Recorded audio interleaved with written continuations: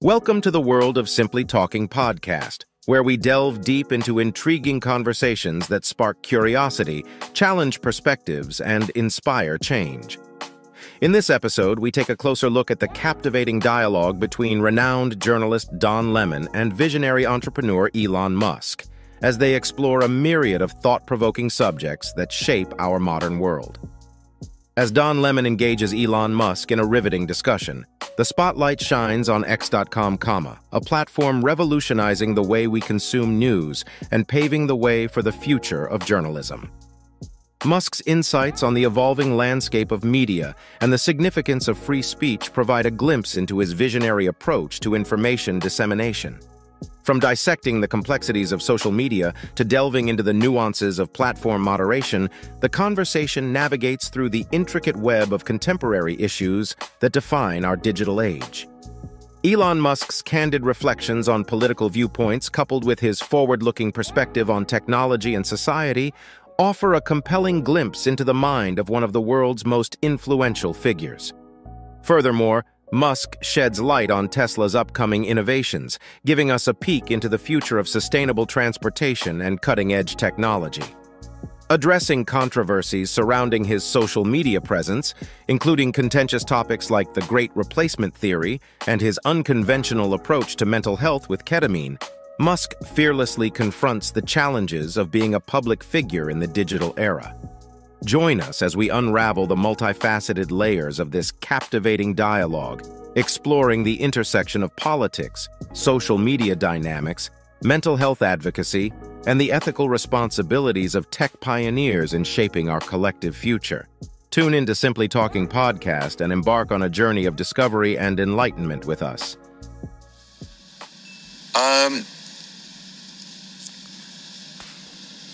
Well, I guess I do enjoy using the platform. I mean, I do call the X platform the PvP, or player versus player platform.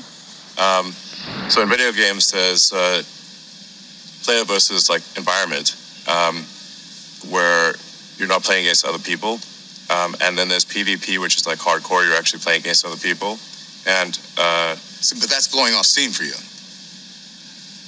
Yeah. Yes. It is to some degree, not always. I mean, obviously I use it for to post jokes, to post sometimes trivia, sometimes things that are of great importance. So you do a lot of it at night, late at night. So when you're doing this, are you sober when you do it? Almost always. Are you yes. under the influence of anything? No, I don't drink. I don't really. No. So you got no drink, no smoke, no nothing. I mean, you smoke pot with Rogan. I had one puff. Yeah. I think anyone who smokes pot can tell I don't know how to smoke pot. But you've admitted that you have a ketamine prescription. Yeah. What's that for? Well, I mean, it's pretty private to ask somebody about a medical prescription, you know. But I think it's something I'd say there are times when I have sort of I don't know, like a negative chemical state in my brain, like depression, I guess, is or like depression that's not linked to any negative news, and then ketamine is helpful for getting one out of a negative frame of mind.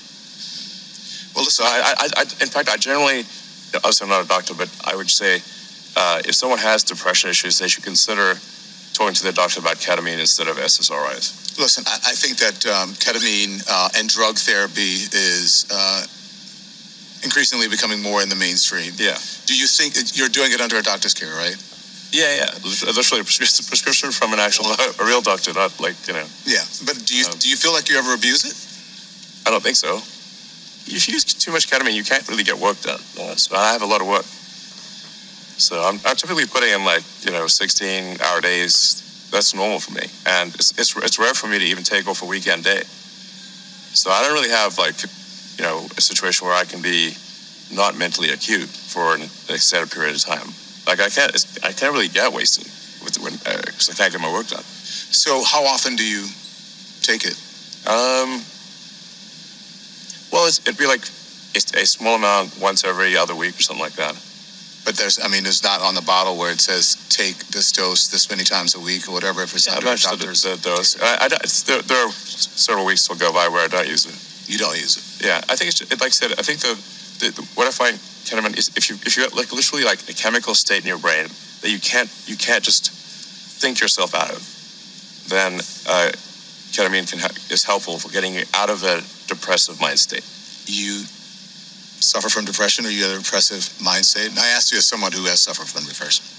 I wouldn't say that I wouldn't say that I have like a case of like extended depression.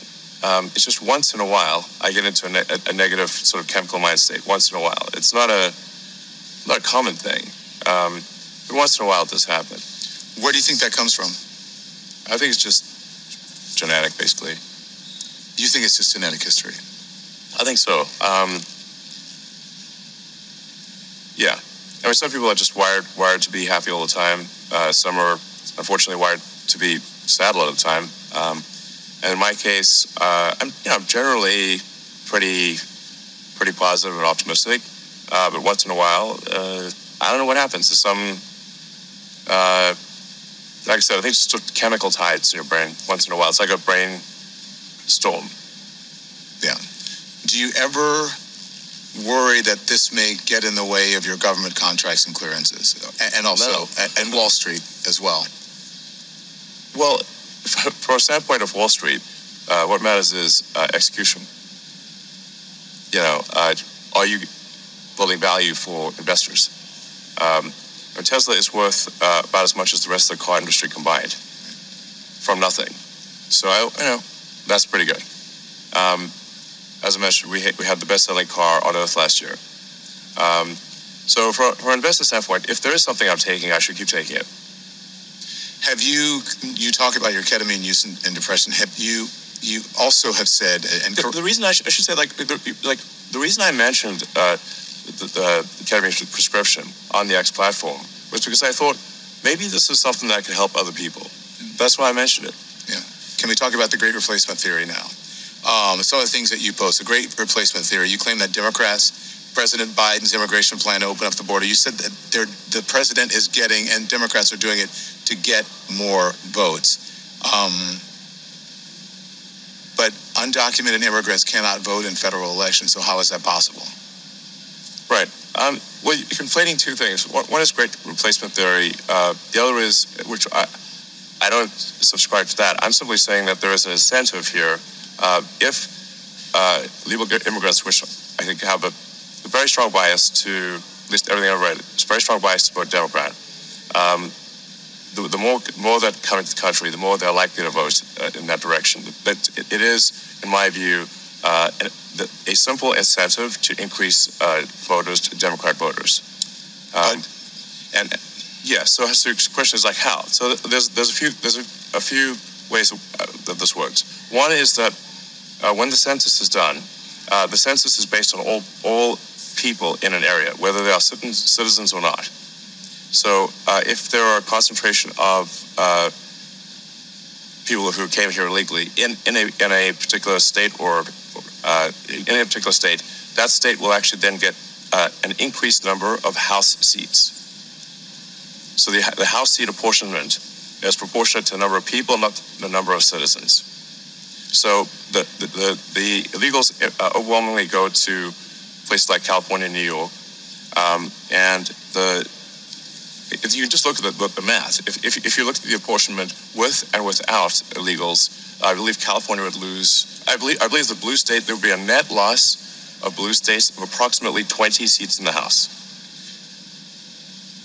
This also applies to the Electoral College. So you say, like, well, this also applies to electing the president, because the electoral votes are also done by apportionment the same way that House seats are done. But the reason, Elon, the Electoral College is in place is to balance that, so that doesn't happen. So what you're saying about it is the exact opposite of the reason why the Electoral College is there. The Electoral College at this point in our history gives people who are in smaller states and red states much more of an influence over our elections than people who are in blue states, and the majority of the people in this country. That's what the Electoral College does. It actually does the exact opposite of what you're saying. It protects people who are in smaller states and protects people who are in red states. Well, the red states, because they tend to be smaller and less populous. I think that statement is what you said is true, but what I said is also true, which is that if, as is the case, a disproportionate number of legal immigrants go to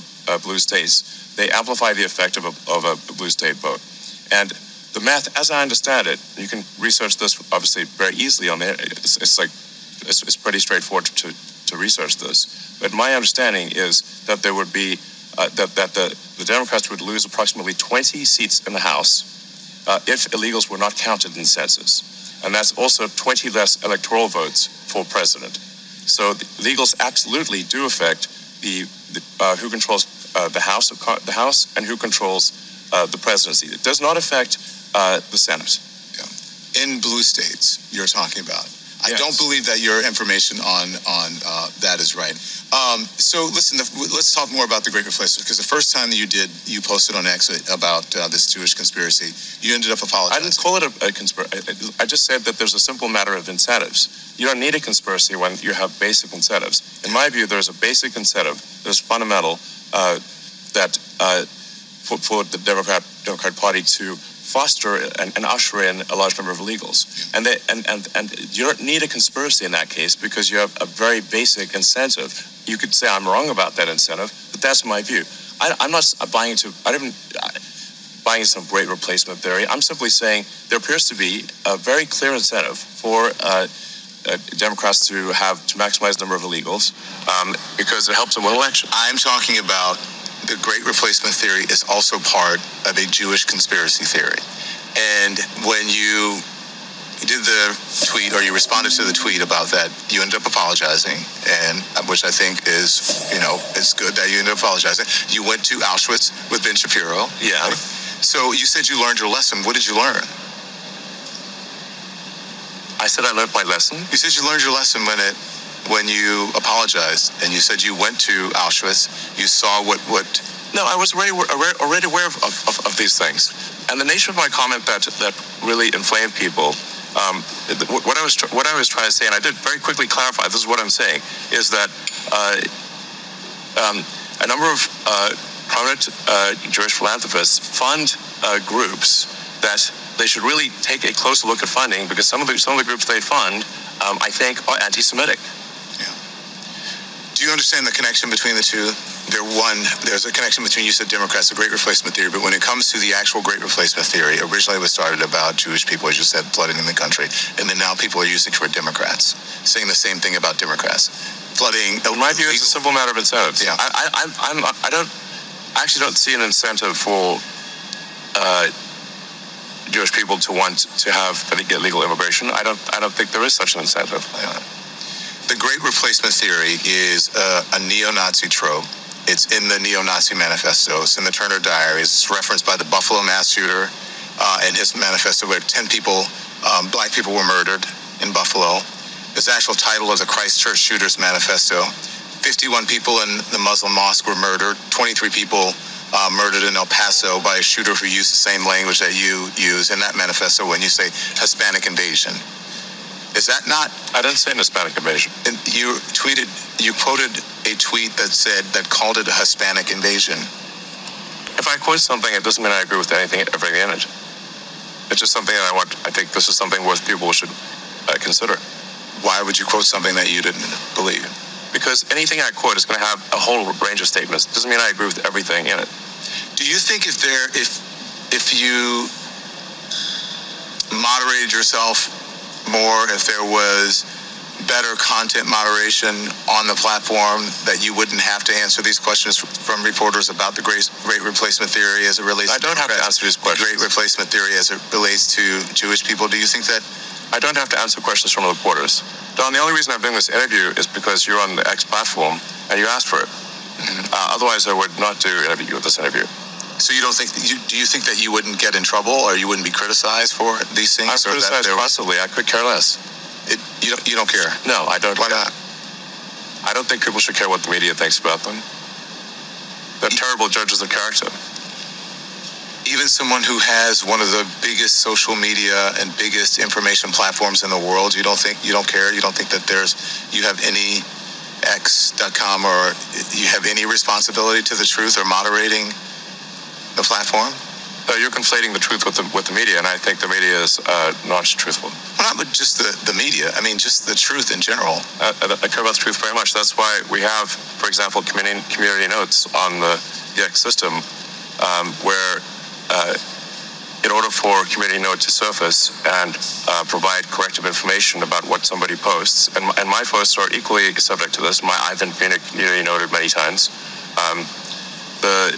In order for a community note to surface, people who have historically disagreed must agree in order for a community note to surface. And all of the code for community notes is open source. All of the data is open source, so you can completely recreate it from scratch. The way to build trust is transparency. I have noticed community notes. I think that you are right about that, and I do think community notes are helpful. I think any type of content moderation, I do think that's helpful. You recently called content moderation, though, a digital chastity belt. Do you think that do you believe that X and you have some responsibility to moderate hate speech on the platform? I think we have a responsibility to adhere to the law, and we have a responsibility to be transparent about when things are shown, why they're shown. That's why we open source our algorithm. I think once you start going beyond the law, now you're putting your thumb on the scale. And we don't want to put our thumb on the scale. It doesn't concern you that hate speech has gone. Research shows that it's gone up on the platform since you took over. That's not concerning to you? I believe that is false. In fact, the research that I've seen says it went down. The study from the Institute of Strategic Dialogue found that anti-Semitic tweets doubled from June 22 to February 2023. One study reported that as many as 86% of the posts reported for hateful content remained up after being reported. Hate speech on the platform is up. So what they will typically do is they will count the number of posts, but not count the number of views. So what matters is, was that post given high visibility, or what did like one person see it? And if you look at the number of views of how many times was hate content viewed on our platform, it is down substantially. Yeah. Well, that's not was what the study shows. And you said you like transparency. I'm going to show you this. And Don, you can get a study that will tell you whatever you want. But these are just a handful of extremely. You look at those anti-Semitic and racist tropes and tweets, and as of this morning, they're still on X. And from your own content policy, these posts should have been deleted. So why haven't they been deleted? Why are they still there? We delete things if they are illegal. But these have been up there for a while. Are they illegal? They're not illegal, but they're hateful, and they can lead to violence. As I just read to you, the shooters, in all of these mass shootings, attributed social media to radicalizing. So Don, you love censorship, is what you're saying? No, I don't love censorship. Then why are you asking? I believe in moderation, but I don't believe in censorship. Moderation is a propaganda word for censorship.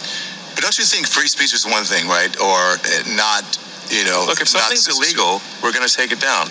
If it's not illegal, then we're putting our thumb on the scale and we're being censors. You're putting your thumb on the scale for moderating hate speech. I mean, you don't put out child pornography. That's not... It's illegal. Some people would say that's considered censorship. I'm just saying, No, I literally... Don, I literally said, if something is legal, okay, we will obviously remove it. Okay. But if it is not legal, the laws in this country are put forward by the citizens. We're a democracy. If those laws are put in place by the people, we adhere to those laws. Okay, I agree. The laws of others. If you go beyond the law, you're actually going beyond the will of the people. Okay, agreed with the law. But if you are doing something that promotes hate and violence and ultimately leads to killing, you don't feel you have any responsibility not to do that?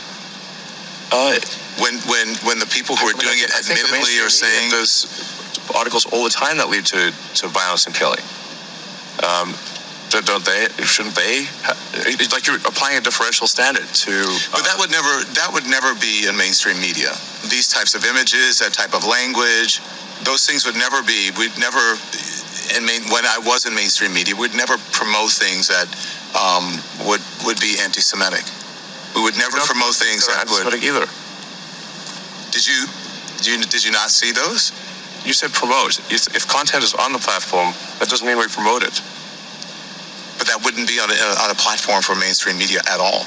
No, but you can think of that's because the mainstream media has like 20 articles a day. We have 500 million posts a day. Okay, understood. 500 million. Does it bother you? How do you feel about that when you see it? I obviously disagree with that. I think it's not good at all. It's terrible.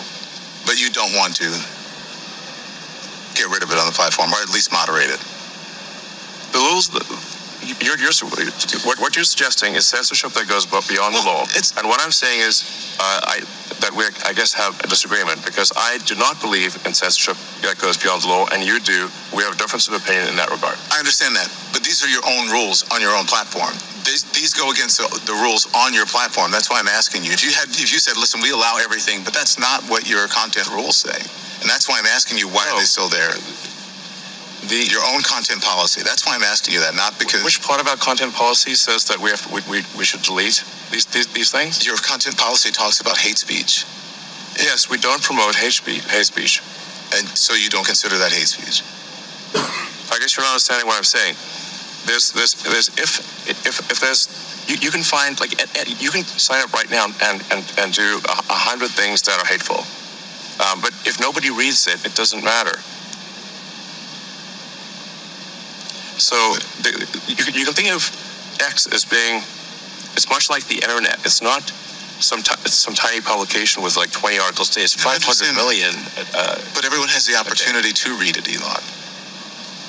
I think everyone has the opportunity to read the internet. Are you suggesting we should shut down the internet? No, but you don't own the internet. I'm asking you about you and your responsibility and your platform. And so I see how you feel now.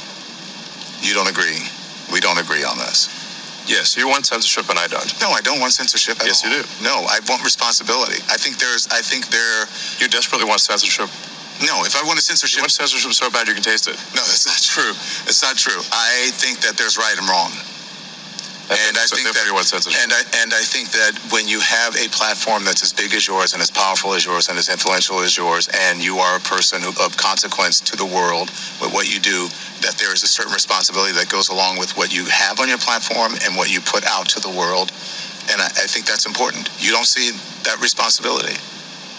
I think we have a responsibility to adhere to the law.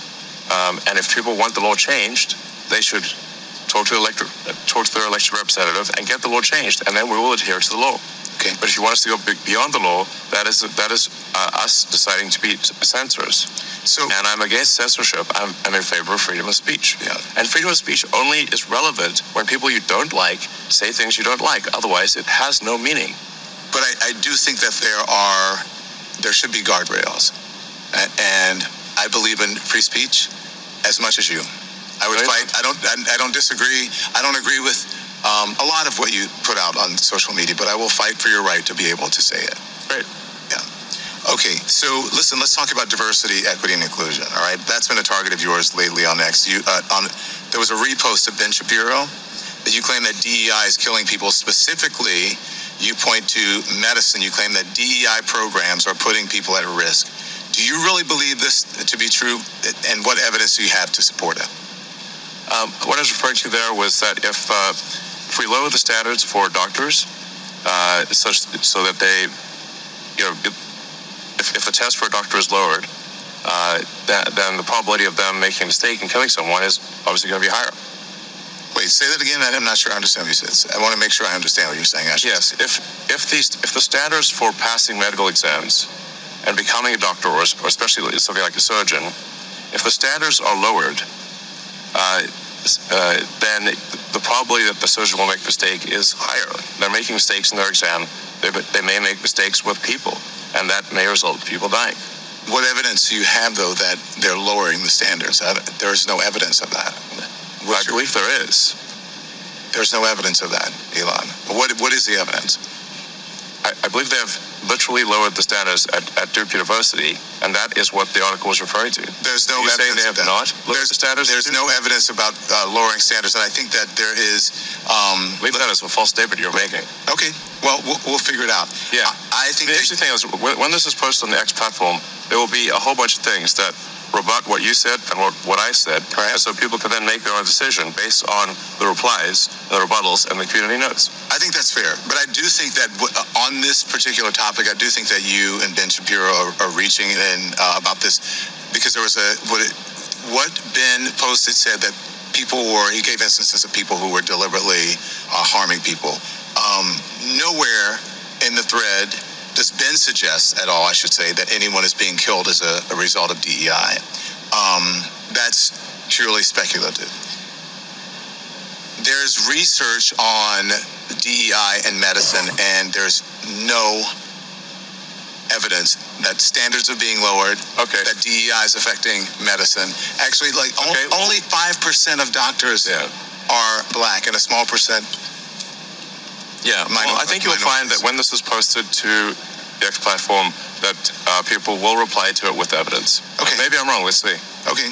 So, but that's my whole thing about moderation. Maybe you're wrong, but you'll put it out there. You don't know if it's right. Do you think that your responsibility to make sure something is right before you, the person who owns it, Elon Musk, is a huge figure in the world, that you should know that it's true, that there are people at X who can get research for you before you put something out there like that? That's not necessarily true, even in other examples.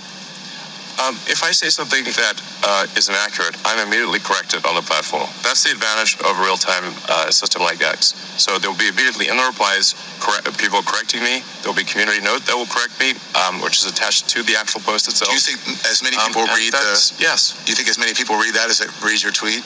Yes, in fact, and if there's a community note that happens later where somebody didn't see, but they replied to that or they interacted with that post, we will notify them that there is now a community note correcting that post.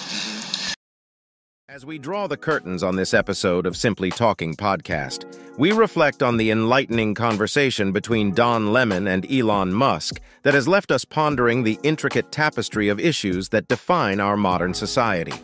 From the disruptive potential of X.com in reshaping the media landscape to Musk's bold vision for the future of journalism, our minds have been stretched and our perspectives broadened.